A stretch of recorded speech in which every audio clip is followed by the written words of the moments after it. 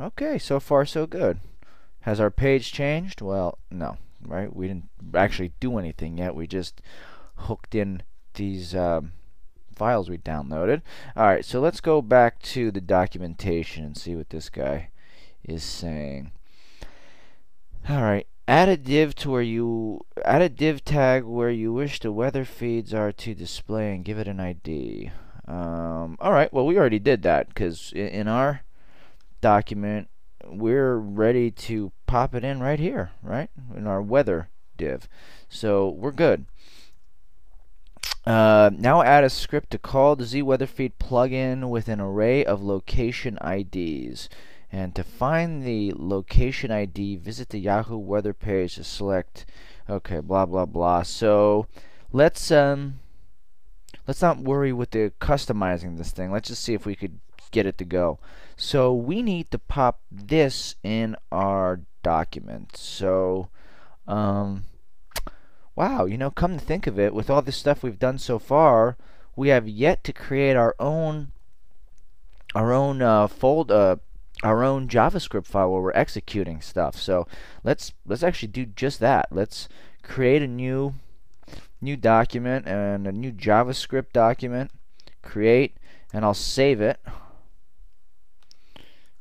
And let me go into my script folders. I'll name it script.js. Alright. And let me I'll just take, oh, I don't need that script part, I just need this part from the example. And I'm going to copy this. Obviously, I'm going to need to change this hash text test, because I don't have a test div in my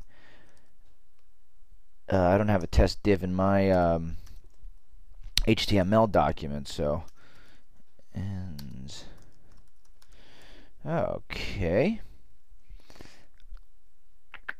test. All right, so let me change this test to weather, and well, let's see what we get on the page. Let's see what live view, Dreamweaver's live view tells us.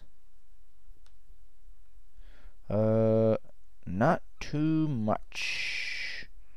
Is this actually working? Oh, you know what? We goofed. Or by we, I mean me. I created that script file, but I didn't actually link to it. So no action. No action's gonna happen for sure. So let me do that. Script.js, okay. Save it. Now let's try this again. Oh, Viola. Nice. It works. Totally works. Okay. So, oh, this is our header that we could take this off. This is not coming from that. That's coming from us. So let's pull. All right, let's start tweaking this to actually what we want. For one, we just want one location, not all these different locations. And yeah, let's just see what the rest of the implementation tells us to do. So now add the script, blah blah blah. Okay, so now you want to find your location's ID. It says to find the location ID, visit the Yahoo weather page and select the location, then click on the RSS. Okay, so we're looking for something similar to this. So let's just go to that link he's providing. Actually, hold on, I want to go back and open that up in a new tab. So, and I'll go there we go, St. Petersburg, Russia. It's cold. Alright, so what's the location ID? Well, this isn't it. Just on the URL, that's not it. It's like he said to go, oh, here we go. Okay.